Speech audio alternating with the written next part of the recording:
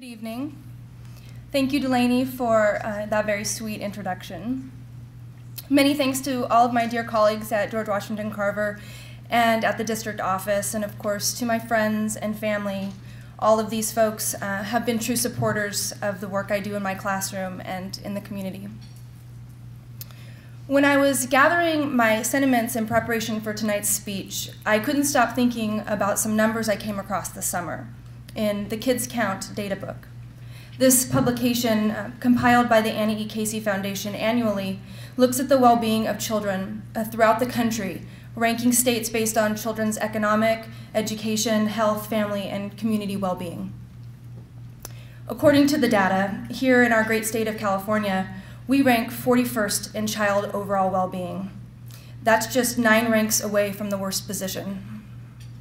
As of 2011, 2,085,000 children were in poverty in California, 23% of children. That's nearly a quarter of all California children in poverty. These are alarming numbers, but for most of us, they are not a surprise because these are our kids. We see them every day. Our schools are on the front lines of this struggle with poverty, and each one of us does all we can do to counteract this public health crisis.